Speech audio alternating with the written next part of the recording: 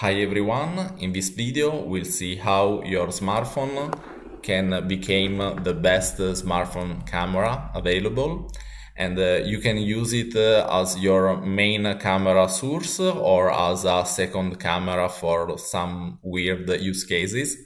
So let's see which are the ingredients. So we have two softwares which works with a USB cable, so also the speed and the latency of this setup is very good. So the first software is Screen Copy from Jenny Mobile, and it's free and it's available on GitHub.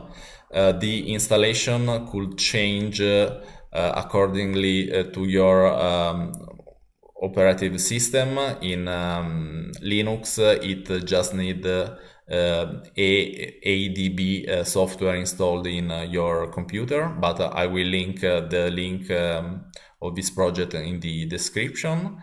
And the second software is Open Camera, which is a camera app which is from the Play Store. And this software is very convenient because you can remove all the unnecessary items in the menu. So let's try to see how it works, and it is very easy to run. So this is a Linux terminal, and I run Screen Copy. Okay, this is my smartphone, and I open camera, and as you can see, when you don't touch when you don't touch the screen, it is full without any kind of menus. And to enable this kind of feature, you go to the menu with the wheel, and then you go to the interface of the screen, and it's immersive mode with hide all setting enabled. And yeah, you have the full screen camera, and this is the best camera. It's the back camera. But you could also use the front camera. So if you press here, you reverse the camera. So now we have two cameras,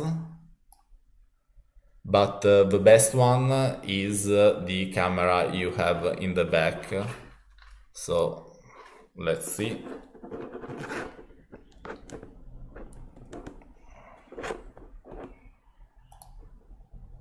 So I turn again, and now we have the camera.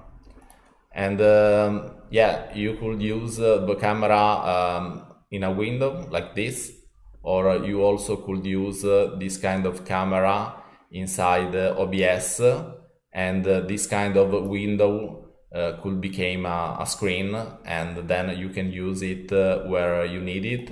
And you also could use OBS to generate a virtual camera, and I did a video about it in this video.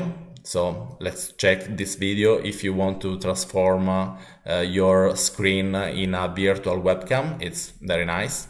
And yeah, that's it. Give me a like if you found this video useful, and see you next time. Bye.